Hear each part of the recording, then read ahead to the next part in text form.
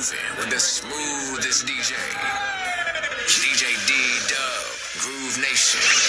Turn it up, turn it up, turn it up, turn it up. Boy, I told you I'm a beast. Feel like David and Goliath in the streets. Stay humble as I can be. But devil, you don't want no problems. I go beast. Told you I'm a beast in the cage, but homie, I got the keys to the gate, so I'm about to break free. Got a lot of dreams on my plate, like Jordan, man, I was built for the game. You ain't gonna break me. I keep on giving till you had enough. Me and AJ got the magic touch. The picture to me got you better up. Hey, it's DJ D-Dub. God never does another thing for me. I promise he's already done enough. That was the answer they told Michael Jackson when he was asking who's What's up, good people? It's your boy, Bro Troy. We're back at it for another episode of the Bro Code Show. Hold on. Another one, right? Real quick, this one right here, we got the man, the myth, the legend. You have seen us with him in several occasions, whether that be at the dinner table at Second Empire, holler at the chef. Gotta holler at chef real quick, right? Or at the parade, right? We got a chance to lead the parade together. It's Dr. Terrance Ruth. Some of you guys may have even voted for him too. Yeah, not enough. But we're gonna talk about that, right? We definitely gonna talk about that. How you doing, Dr. Ruth, man? How you feeling? Good, man. It's good to see you again, brother. You know, it's good to see you again. Running into you three, because there's a consistency between what you produce, what you say, and how you live. So I just appreciate y'all being that example for people to see and observe. Yeah, we appreciate that. That's big words coming from you, man. Thank you. We celebrate you. Yeah, indeed. So we've done this before, but we're gonna do it again, man. For those that are listening, may not know that. Maybe looking in London or Argentina. I don't know. We're going to speak that into existence. Man, you got 90 seconds or less. Put some respect on your name, man. Let the people know who you are. Yeah, I like to start with me being a student. So I've literally been a student for a very long time. So I've gone and got my PhD, my master's, and my bachelor's. I teach at NC State, the School of Social Work. But at the core of me, I'm always a student. So I'm always in a space asking questions, learning, observing. I have a son who just turned 9, wife Kiera. We are glad to be a part of a community that is allowing us to live vibrantly in the spaces we enter. When I say vibrant, I'm not talking about money. I'm talking about the ability to live healthy and to be our authentic selves. And so I'm just happy to be a part of a community that allows for me to be a thinker, to be a student, and to be able to ask questions. Allows you to be a thinker, student, and ask questions. I love that. We're definitely going to dig a little deeper into that. Well, so you know, my job is to keep it light, so we have this thing called rapid fire questions. So as we dive into this conversation, we want to learn a little bit more about Terrance Ruth and do it in 90 seconds or less. So first thing that comes to mind, you ready? Awesome. Texting or talking? Texting. Favorite day of the week? Monday. Favorite city in the U.S. besides the one you live in? New Jersey. Why? My grandmother was raised there, and so there's a core of my being that's in New Jersey. We'll definitely talk about that. Oh, here we go. North to south. So it's Neptune Asbury, so over by the shore. Okay. We definitely can get with the grandparents thing as well. We'll talk about that later. Last song you downloaded to your playlist? It is J.P. Morton, Benediction, Better. Favorite holiday? I would have to say Christmas. Why? That's the time that I have the best memories of my father and family. And so it's less about gifts, it's more about the memories of that time as a kid. I love it. Is it wrong for a vegetarian to eat animal crackers? That's a really good question. I would say if the ingredients give permission. I love it, man. He's a thinker, right? Hey, that's rapid fire questions with Terrance Ruth, man. Give him a hand of applause, round of applause. I love it. I'm curious, you talked a little bit more about being a student. You know, I have to ask, you know, one of the things I always remember about our conversations is you're a reader, right? You love to read, right? What book are you reading now, and tell us about it? Yes, I was actually given a book today that I'm excited about. It's called citizens assembly. Citizens assembly give tools and frameworks and case studies where democracy have reached all the way down to the neighborhood level. And it shows, it demonstrates ways in which people can make decisions at this sort of local governance level. Okay. So it's an exciting book because it empowers community to make tough decisions around local issues, which pivots us from this infatuation with federal policy and sort of takes us to the area in which our lives are being impacted the most. Sure. And make decisions in that space. It's one thing I've always appreciated about him. Like, he's always loved boots on the ground. Like, I feel like like you love the movie Rudy, right? Like the underdog, right? We want to get it how we live. I love that, man. That's still one of the only movies that I can't help but tear up. Really? You like Rudy? I can't watch that movie without some water coming out. I mean, it defines powerful. So there are several texts, historical texts, that highlight the underdog. You have David and Goliath, et cetera. But the most popular text to ever be printed and produced is the Bible. Yeah. And it tells a story of a very small, insignificant country. If you're just talking about just raw number, size, you're talking about the Roman Empire. I mean, one of the greatest empires of all time. And we're talking about a story of a small little country outside with a small group of people. Yeah. With barely an army. And so that story of sort of grassroots, small, micro, movies like that redefine what power, the perception of power should be. And I think that's a lesson we can learn now. Yes. I run into several individuals in the communities that don't know that their mind, their brains, their thoughts, how they perceive things, how they process information, is empowering. And that's powerful. Matter of fact, our democracy rests on them sitting in that power. That's right. It literally, our democracy rests on the average person feeling confident about their ability to comprehend ideas and then feel strong enough about them to place a vote. And so for me, it's that micro, it's that small, it's that grassroots, the crevices that often get ignored, but it's often the source of power. And so, empowering people.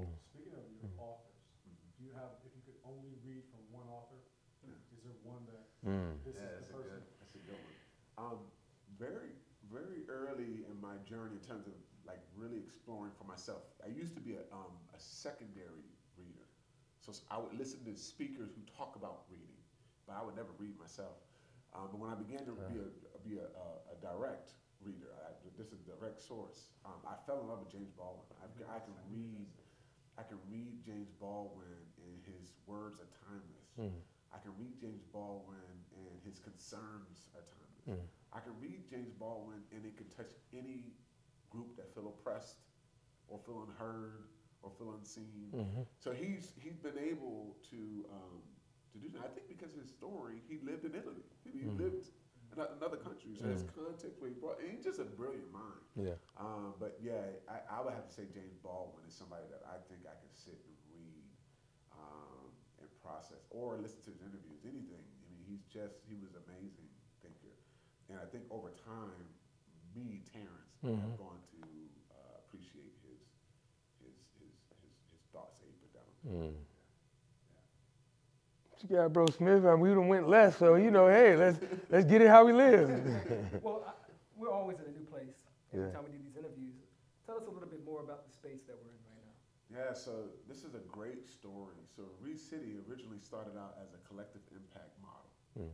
It wanted to, and this is at the time where maker spaces were popping up everywhere.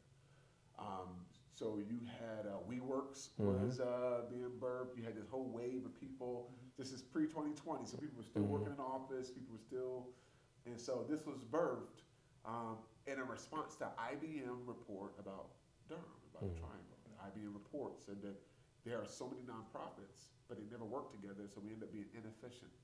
So this space was born to be efficient. It was born to put the people who are working in these communities in the same space so that they can collectively address these very deep issues. Some of the issues that y'all work with all the time. Right. Education, disparities in education, disparities in health, Food, disparities in right. home, food, all those, they are now housed in one building.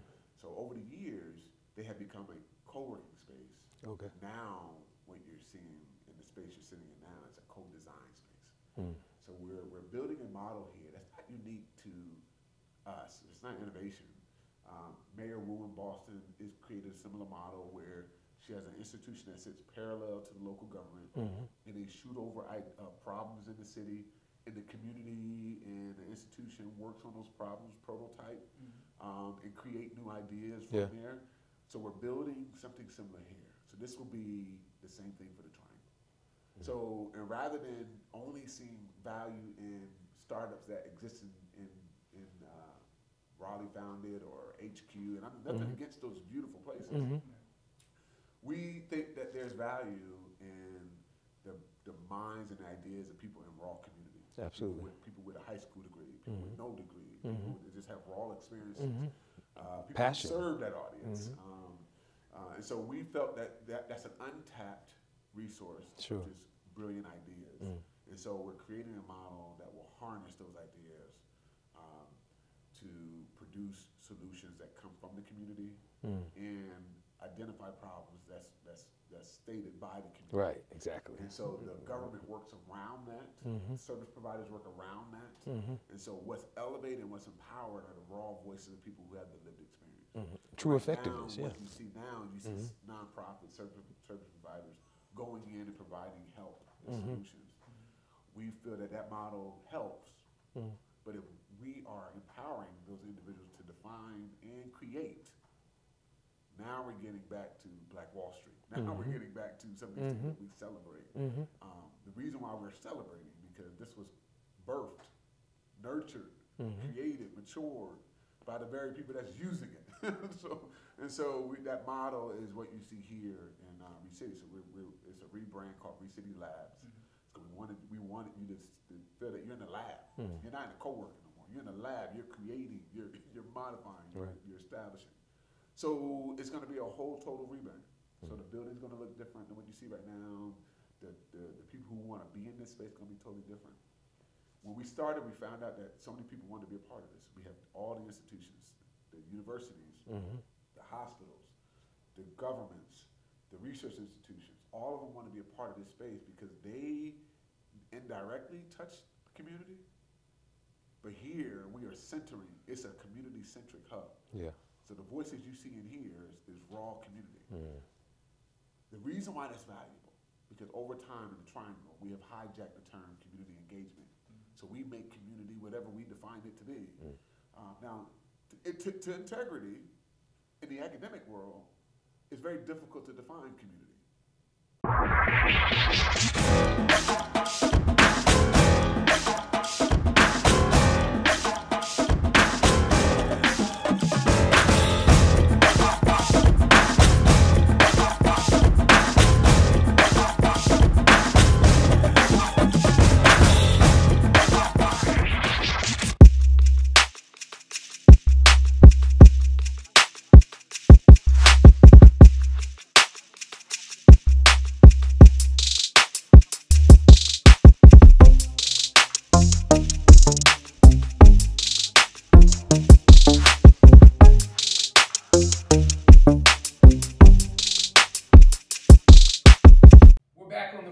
Show, we got Dr. Terrance Ruth. Dr. Ruth, before the show, you mentioned having 6 siblings. Like, look, I was the only child and the only grandchild for 21 years, bro. I will be honest with you, I did miss and appreciate hanging out with my cousins because I was always by myself. But you had 6. And if I remember correctly, we were talking before we came back from break, you guys are only 2 years apart, right? All your siblings. Tell us about those early childhood memories. The house had to be lively. Well, yeah. So there's a girl that starts and a girl that ends, and so there's 4 boys in the middle. And my mom would take in foster children. So you're talking about a massive house. So I was used to bunk bed for a while. So I probably slept on a bunk bed all the way through college. And so I finally had a non-twin bed post-college. But you always were sharing space. Now, as a kid, there's tension. You're in space with each other. There's tension. There's always. But my mom and my father always had a very rigid sort of living quarters. So there were certain things you had to do at a certain time. Both of them in the military. My mom's in the Army. Dad is in the Navy. And it was a high faith environment. So everything was, we got in a fight, we had to go and apologize, hug, we had to pray for each other. It's like, so it was a very high, rigid, high faith environment. It was only when I got older that pain and that struggle and that arm wrestling. I talk to my brothers and sisters every day. All 6 of us are in communication at some point or another every day. And we have created, over time, I've morphed into relationships with one of the siblings, depending on my stage of life. So I have an older sister that was like mom. Her name was Renee. She's in Italy. She was in Rome, now she's in Milan, Italy. She married an Italian. They live over there. And she has 2 children that went to school everywhere. Egypt, London, California. So she is a world traveler. Her kids are world travelers. They speak multiple languages. And she did that as a single mom. She went over there as a single mom. So that marriage is a new marriage. So she was a risk taker that said that you gotta go and get it. Like this very rigid, safe, you gotta go and be aggressive. So then I have a brother, Corey in Atlanta. He's the person I said, I'm gonna be like him. He was the first one that had a book out. And we used to have, like, back in the day, you had to buy encyclopedias. Now Google destroyed that whole but you used to have to buy encyclopedias. And he was the first human being in my memory that I've seen open a book and, like, highlight, read. Now, my sister, to her credit, if she's watching this, she would read romance novels. I just didn't see them in my brain. but the encyclopedia, he was the first person that did it. He would have us in the backyard. This is early Mac. This is Nintendo Mac. He would have us in the backyard running plays, and so that's how I got into football. And then he's the same person that had this very rigid sort of, this is what it means to be a leader. This is what it means to manage your time. This is everything that he journeyed into. He wanted to be an academic. I followed his sort of life vision. So Corey is the oldest boy, but he was the one I was like, I'm gonna be just like this guy right here. Then there's Clarence. We're all born in 2. So Renee and Corey are the oldest 2. And there's me and Clarence. Clarence is like the model. Like he's wearing clothes I would never wear. Like he's designing clothes I would never wear. He's probably at the climax of his career. I mean, he's designing for Disney, he's designing for Tommy, he's designing for LVMH. He just won a national award. He's on another planet right now. I mean, he literally, like at the climax. His art is selling everywhere. I mean, he's just, and he'll go into the store and they're like, man, where'd you get those? And they all said nothing to me. So, so he's second another, like where people are recognizing that this is like a different quality of like fashion. So I'm so proud of him because that was the kid that had a hard time reading in school. That was the kid that had a hard time, and they was like, man, this is gonna be the son that's gonna have to get a fast food job. So he defied all odds, and he now is an author of 3 books. So he is like, but me and him for a long time were closest. Our dream is to work or live in the same city. Now we all live everywhere. So he's in New York, and in China. COVID ended the China journey in China. Then underneath me, then there's me, and then underneath me there's a little boy, Christopher. He's the baby boy. He don't want to be called baby boy, but he's the baby boy, Christopher. And he is paired with my younger sister. He is a biochemist, and he runs the Ferguson Starbucks. So after the police event in Ferguson, Starbucks created a community Starbucks that allows for the community to come in, create, design, learn, do homework. It's like almost like a community center that's a Starbucks. Wow. He is the store manager for that branch. So he teaches at HBCU and manages that store. And then my youngest sister, Charles, she's in Jacksonville, and she is an entrepreneur. She's done a little bit of everything. And so it's 2, 2, 2, 2, and I'm in the middle. And so that's my friends. Those are my closest friends. And so as a child, you don't value the cramped room, but as an adult, that's my life. Those are my friends, my closest friends. I appreciate it. You know what? I'm envious of that. My upbringing was almost the exact opposite. You know, I've got much older sisters, not too old if they're watching. But, you know, there's an 11 and 16-year-old gap between them and myself. So I grew up as an only child in an era without social media. I found it difficult to connect with those folks, and still to this day. So my question is, you have a son yourself. Yes. Coming from such a large family where he's not seeing that directly, how do you share your family and those experiences with him to make sure that he feels connected?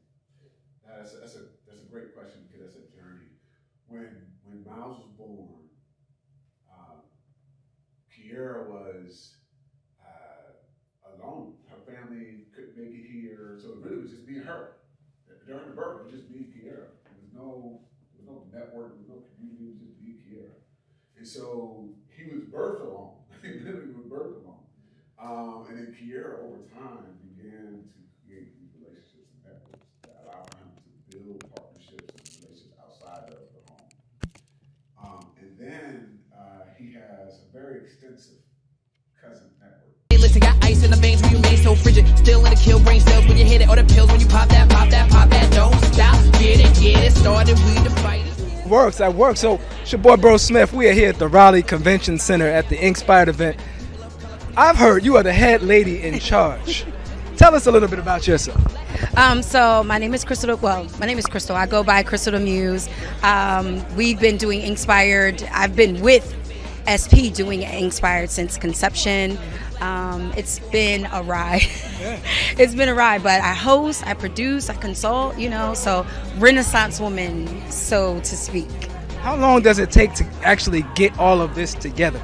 Like, do you start months in advance, years in advance? So yes, all of the above. Depending on how intricate the show is going to be, it might take 6 months or more to plan it out completely. And so this show in particular, believe it or not, it's been in the making for the last 2 years. Well, since about November 2021, since our last show. So we've been building this show up since then. It has changed and evolved over time getting here, but ultimately we're here. We're here. What are you motivated? Coming up in here, you know what's coming. Speak of the devil. You looking dapper too. We're back on the Bro Code Show with Dr. Terrance Ruth.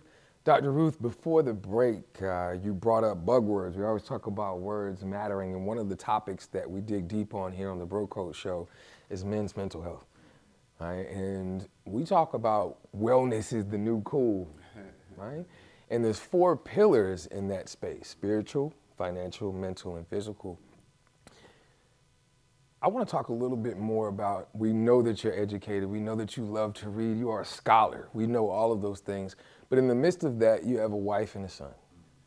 Then you took on a responsibility of not only giving back to the community, but wanting to lead the community in the space of becoming mayor. Right? First and foremost, you know, when we talk as a child, when we dream, I would like to know if that was even something that you even fathomed. But how did you walk through that from a mental space? You know, because you're a husband and a father first. Yeah, no, it's a really good question. And I want to start that answer with the idea that you're now going to see how people see you. And so that dynamic is a little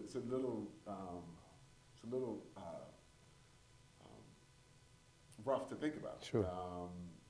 How people see you, and you see what people see about you. Mm-hmm. And so it forces you to reflect on things that you did not see that is now made visible, the things that you knew were there, and also you get to see how far your decisions impact someone else.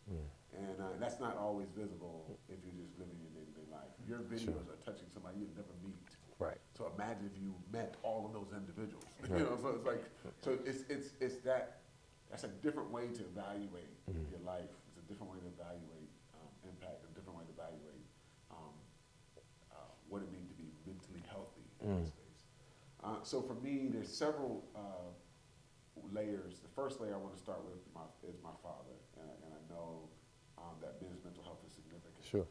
My father grew up in rural North Carolina, and he always tells his story from rural North Carolina and escaping to the big city, Raleigh. So this was an escape. Raleigh was an escape for him. And it all had to do with mental health. He was trying to get to a healthy place so that he could be a healthy person and live a healthy life.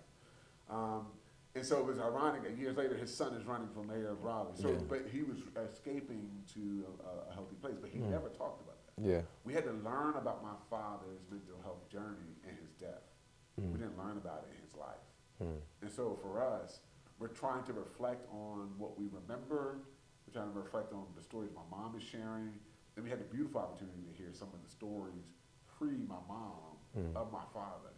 And the stories are important because it helps us understand what we inherit in our mental health. That's absolutely right. There's some things that we're gonna borrow from my father. And so knowing that story, knowing what he was escaping to and from, I have a son. And so what does it mean for me to create conditions that allow for him to have a better mental health journey? And so for me, I had to also give him a moment to tell me how he sees me. Right. And I didn't grow up that way. I don't care how you, I don't care how I felt. My opinion on how my parents were raising me wasn't as significant as it is for Miles to tell me. So if he's hurt, he can say it. If he's happy, he can say it, and it's not awkward. Right. When I was young, it was awkward. It was awkward to say sorry. It was awkward to hug. It was awkward to be in an emotional moment, right? Like even if it's good or bad, it was just an awkward thing, you know. Miles is fully confident in those moments. He expressed those moments, and then and if you're not in the moment with him, he'll say, "What's wrong?" What's wrong? So I'm happy because he's going to have a stronger mental health journey than I had, and that came through several ways. One, we had to be transparent in front of Miles, and that's hard to do because again, I didn't live that journey. So part of what we do is we go to counseling with him. So he sees us in counseling. He's a part of that conversation. He's a part of the struggle. He's not put in a kid's corner somewhere. You know, he's brought in. We're trying to normalize what does it mean to not just exercise outside, eat right, but to also exercise your emotions and your mental health, and then do it in front of him. So that when somebody don't have it, they're like he's advising them to go and get mental health, and rather than reverse, because it could be pressure to hold that in. It could be pressure socially to say, hey man, you're showing too much, emotion. So we're trying to build up his resiliency to live that way, even if society's saying no. And so we do it by him being present with us in those moments. I love it, man. I love it. No, that's impactful to hear. I'm a new father, 40-year-old father. Wow. CK has rejoined the group in Brotherhood as well, adding to his litter. Wow. And so I always like to take in these moments to where I can learn from other fathers, given that I've been around children for a while, but just never internalized how important these conversations are now. So what you're modeling for your son, at what age did you start instilling that transparency, that openness, and having those conversations? I can only reflect on that. Now, I journal. So I literally, every day I write down and I journal. And so there's things that he observed when he was younger that I see now. So his birthday was a couple of days ago, and one of his gifts, he wanted a journal. I would have never asked for that. A comic book, right? So he's willing to write his thoughts and his emotions, and so I say that because even at that age, he's watching. He's watching everything, and so Miles is watching everything. He was watching me read. He was watching me study. He was watching me. So when I'm preparing a speech, I'm usually walking around the house talking out loud. So he's watching that whole process. The way me and his mom wrestle with either great or not so great things, he's watching. So everything is a moment in which now when he gets older, he can share what he's learned from those years of observation. That's when it became cognizant to me, when he's able to say, or when we watched the old videos, and he knew in every detail when Kobe broke his Achilles. And I'm like, man, I must have been obsessed with Kobe, man, because this dude, he could barely speak, but he was talking about Kobe's injury with full detail. And so all the pictures you can see, like the Cowboys in the background on the screen. So he's playing football now. So there's things I transferred to him that I didn't tell him to do. I didn't say it. And so there's some things that he observes as a kid that he's now telling me, either in his action or his words, that was either healthy or unhealthy. He's telling me right now, and he's around 7, 8, or 9. I can now hear what he observes and make some auto corrections in this moment. But he was observing for a while, and I didn't realize it. I didn't realize he was observing.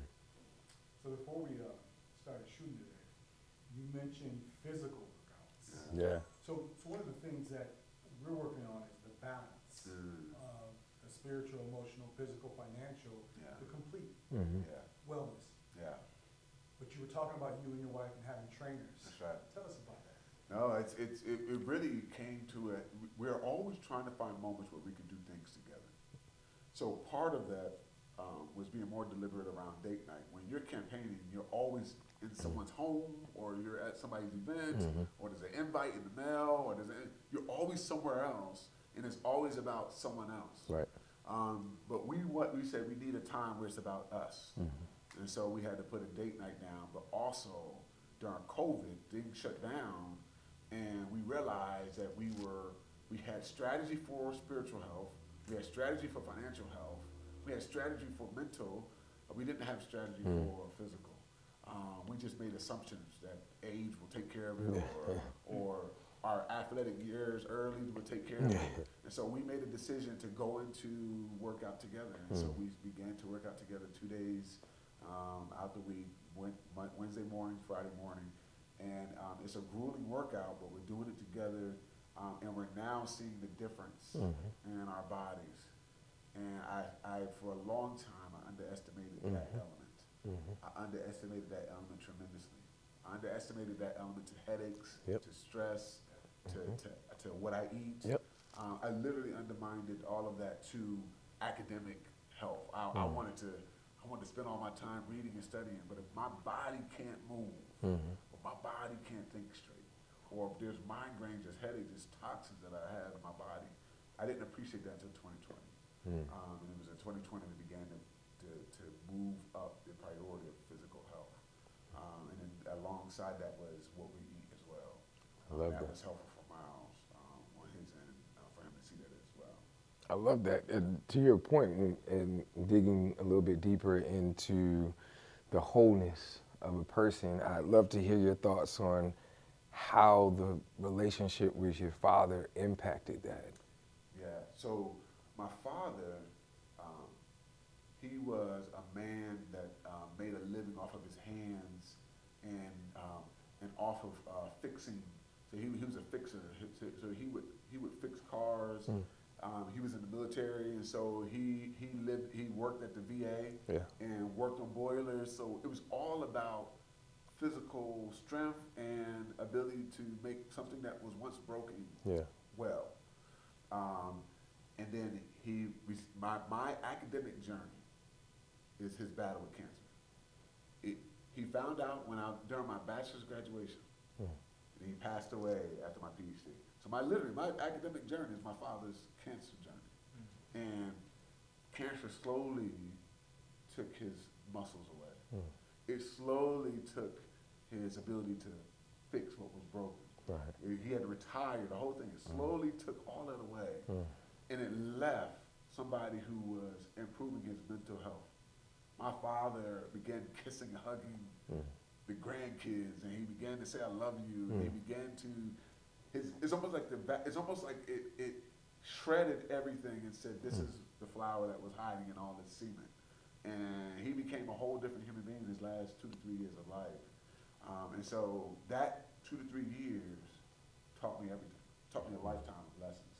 And the grandkids would never know the dad that I. When they think of grandpa, they're thinking like, man, this guy is unbelievable. My sister wrote a book based off of Miles, my son. He would always say, my father passed away immediately after about 2 to 3 years, he would say, oh, my grandfather could do that. Every statement. Oh, my grandfather could do that. And he was like 2 or 3. We're not even talking about like, they're not talking about like he was like, oh, my grandfather. So my sister wrote a book. Oh, my grandfather could do that. That was the name of the book. And so my father in his last years of life became the most healthy I've ever seen him. Even though his body wasn't telling us that, the cancer wasn't telling us that. But his mind, his spiritual health, his mental health was at its maximum. Yeah. And so there can be a moment where those are inverse. Yeah. And there's some things that you're freed from when all you have to focus on is your mind, relationship, the health of relationships. And he was the most dependent at that moment on his family. Wow. Yeah. So you touched on something. First of all, earlier you mentioned vulnerability, and it's such a superpower for men. Yeah. But you're now mentioning how dad changed later on. There's this stigma, especially in African American communities, where black men aren't nurturing. That's right. That's right. Can you talk about like, is that like for us? Yes. I have my children young. Yeah. So I'm reparenting in that way, and it does so much wonders for them and their health. Yeah. So for me, my getaway, my paradise, my pause in the day is when Miles is home and he's like, Dad, I'm Bron and you Kobe, and we on his little basketball hoop. Now I don't take no mercy. So he will get dunked on in that room. But to him, that 20 minutes, that 30 minutes, even if it's 5 minutes, if I say, hey, I'm gonna put the timer on, we got 5 minutes, it's everything. It's everything. So I have to take a trip. After this, I gotta take a trip. And he's like, Dad, when you coming back? To have a kid say, when you coming back, those moments, he's like, how am I gonna eat? And he's not talking about food. How am I gonna eat while you're gone? How am I gonna be nurtured in that way while you're gone? And so that's one thing I didn't cut during the campaign. I didn't cut Miles' time at all. I realized how important he is to me. I realized how important that time is for him. Now he's thinking, oh, this is the only time I get to get my dad. But for me, I'm not thinking about NC State. I'm not thinking about campaigning. I'm not thinking about community. I'm not thinking about nothing. I'm thinking about Miles. I'm thinking about Kiera. And for me, that moment allows for me to get healthy again too. Miles thinks it's for him, but even for me, that allows for me to say, okay, I'm home. But it's everything. We're in a time where I'm allowed to nurture him, but he's 9. He can say, Dad, something's bothering me. And we can talk about it. I said, I don't know, man. It was a tough day. Like, I can be honest. I don't want to be Superman. I want to be human to you. I don't want you to think that you have to be, I want to be human to you. And if I'm human to you and I'm honest and I can just show you how to get through rough moments, I think you'd be better prepared to be a Superman one day. But I would rather be human to you than to be perfect to you. So he asked a question. He said, hey, Dad, what's wrong? I love those questions because he's now have a default of what a healthy dad looks like and what an unhealthy dad looks like. I think that's healthy. I think he can say, something's not right. And he can bring it up in conversation. I wasn't allowed to do that. My dad would be silent. I said, Dad, and if I say something twice and he's silent, I just go about my day. Keep it moving.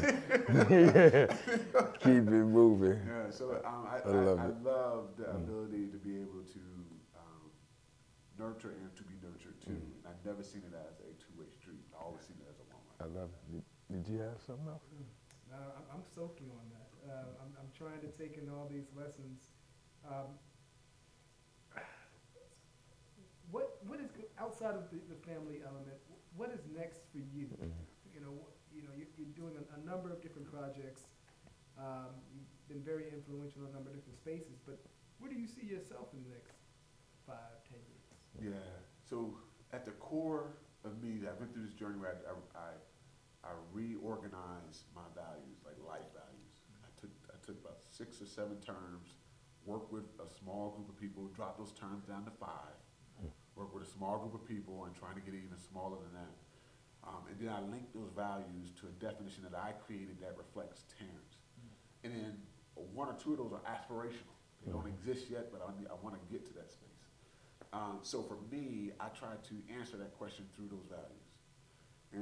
And what feeds me and keeps me excited is when I surround myself around people who are empowering others who don't feel empowered. And so for me, when I read mostly nonfiction. I very rarely read fiction books. Most of my books are nonfiction. I'm normally reading about history and stories. But history often, if you read it, it documents empowered people. Like literally, you know, America comes, they're like, hey, we're going to start this new thing. And we're going to, and with this new experiment, you're going to be able to use, you're going to be able to keep your faith. You're going to be able to have a voice. You're going to be able to elevate freedom. You're going to be able to elect your president. You're going to be able to, so in this experiment, right, you're talking about a series of empowerment moments. And so for me, I would love to see that fulfilled to all people. And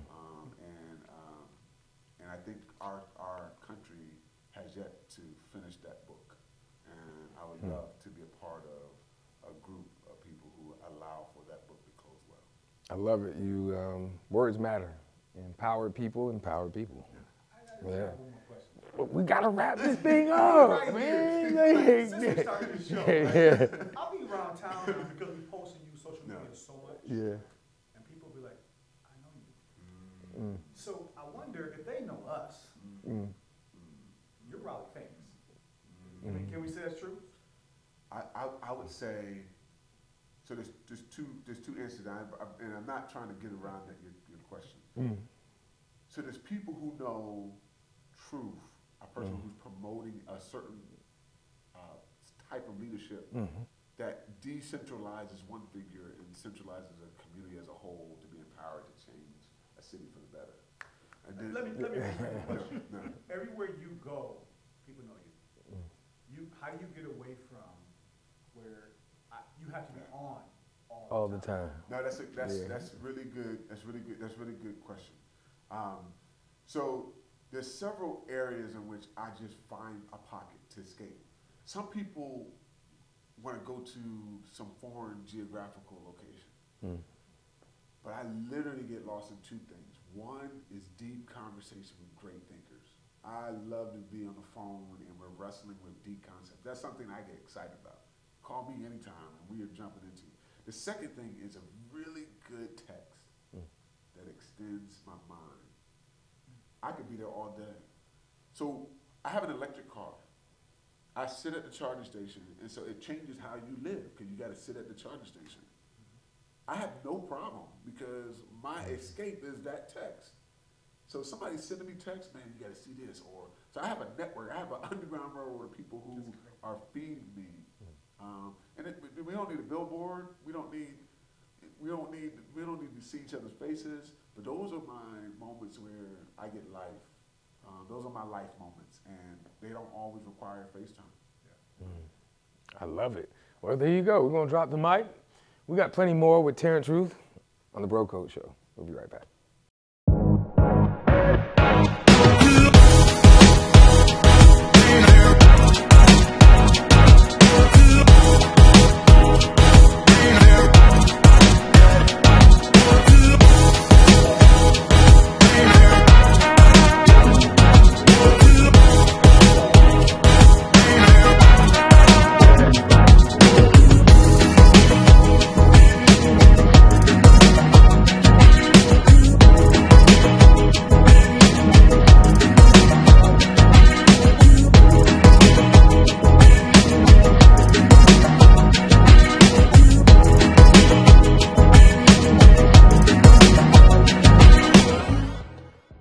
We're back on the Bro Code Show. As you can see, we done switched it up. We are wrapping things up with Dr. Terrance Ruth. I think we got one more pressing question, man. What you got, Bro Code? So everybody on our team is sneakerheads. Yeah. Every time we see you, you have on different Converse sneakers. Talk to us.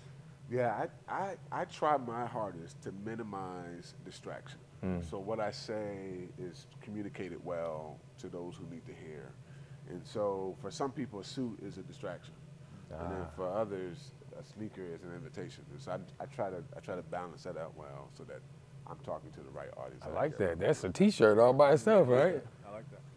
I love it. Well, Dr. Ruth, words matter, and before the show, we asked you what is a word that you would use to describe yourself or a word that you use in a time of trouble. Well, you use the word student. Yeah. We want to do something special for you, but before we do that, we got to ask, why student? Yeah, so my entire life, I've always asked questions. And I haven't always been a speaker. So for the first part of my life, I was silent, but I always asked questions. Right. And I think if you live a life of questions, one, you stay humble. Two, you continue to grow. And then three, you remain human. And so I'd rather be a student in any setting than to be a master over people. And so I'd rather take that disposition of student than anything else. I love it. With the work that we do with kids, I always tell them to be forever learners. You know, there's always in every capacity, every space, regardless of where you're at, something that you could pick up and put in your profit pocket, right? Or your tool belt, right? If you think of all the great thinkers, they always were humbled by the volume of knowledge that they still have to consume. So very rarely did they put a stake in the ground and say, I'm finished. I love that, man. Knowledge humbles you. Yeah. To knowing that there's so much you have to still learn. Just getting started. So we got something special for you. So, Dr. Ruth, we give away on our show these You Matter $2 bills. You're a little familiar, but we wrote student on yours, and you know, we really want to thank you. Yeah. Just sitting down and talking to you, man, it makes us think differently, deeper. And so we got this here for you. It says Bro Code on the back, and it says student on the front. So thank you. Yeah. No, I appreciate it. Yeah. And just like that $2 bill, you're rare and unique, brother. So, you know, I know you have many awards and accolades and plaques and things of that nature, but hopefully that will make it to the wall and you'll remember the Bro Code experience. Thank you. Always a pleasure. Well, we didn't do this before, but I'm gonna put you on the spot. So we got another segment called Calling Them Out. And this segment, we gotta get them, right? So in this segment, first let me back up. Is it safe to say that you have enjoyed for the second, third, fourth time a Bro Code experience? Yes. I have to say, every time we have a conversation, I always enjoy the moment in which I can have all brothers sharing and being authentic and vulnerable in a space that others could see. That is something that is not usual. So I just appreciate y'all creating that moment. Yeah, man, transparency and vulnerability is a big deal. It's actually a superpower. Yes. You know, and it took life moments to get me to a place to appreciate that. Wow. So, just speaking from my personal journey. So, so let's get to the point. Is there other individuals in your network, your plethora of network, that would appreciate a Bro Code experience? If so, that's your camera right there. Calling them out right now. Let them know they need to be on this show. I'm calling out Mickey Fern. Mickey Fern, I'm sending the Bro Code your way. Please have pound cake ready. Please. They already know that you can cook. Please. But I'm calling out Mickey Fern, great brother, great thinker. And he has processed the values of his life and has written it down. And so you get a chance to not just meet an amazing person, but an amazing reflection of that person. And not that the conversation should stop, but it should progress. Yes. Like we're still having the same conversation on the same level. Yes. You know, and there's pockets, to your point. So we see pockets with no consistency. That's the difference between a moment and a movement. So I think our city shows it too. Yeah. If you really look at it. That's right. I see it on social when I see some of the rooms, not as diverse as That's I would right. think. I don't see a lot of black men. That's right. Where are they? But they speak it though. They quick to say, we were having this conversation earlier. I'm like, look, when I don't get it. I really don't, man. I really don't. So what's baffling to me is this idea that I always hear, we can't find. Right. Right here. What? I said it's just Not looking. it's Not looking. Or you're looking for a particular type. You haven't found that you put in the pocket. Because there's an intimidation that comes with certain energies. I always see outputs and outcomes as a result of inputs. So what is the input that's creating this outcome? And until you ask that question, no, you're not going to find it. And what is it that you're actually looking for? Yeah. First of all, Dr. Ruth, thank you. right, for being on the show. Thank you for taking the time. Not, you know, you're no longer a guest anymore, right? You know, you one of the bros, you family. But nonetheless, thank you. Thank you for, let them know it won't last time. Do you remember the address to this space? It's 112 Broadway Street, Durham. Bull City, stand up, Yes. right? And the name of it? It's Re-City and Re-City Labs. Awesome, awesome. So we always end the show the same way, on a positive vibe. Usually I would look up a quote, but you're a thinker, you love Baldwin, so let the people know, what quote are we ending with tonight? I'm going to end with somebody who's more meaningful to me than Baldwin, and that's my grandmother, who, after this show, very personal, I'm actually going to go see the end of her life. And so she used to say, let the words of my mouth and the very meditations of my heart be acceptable. And so for me, I want my actions to be secondary to having acceptable words and acceptable thoughts. Right there, it's your boy, Bro Troy. Kirk. Bill Smith. And we are Bro Code. Hey, yeah. The life. I said it's the life. Yeah. Hey, yo, I see y'all out there living y'all life, man. Live it up. I went from sleeping on the bunk inside a cage to home ownership. While people was afraid of that life, I was condoning it. It helped that I was raised with a mice known to roam. If you got it out the mud, I slept there. I was homeless, living was only torture, and I could have done without it. But God rerouted, and now my mama the proudest. When performing at events, she be screaming the loudest. We done came a long way.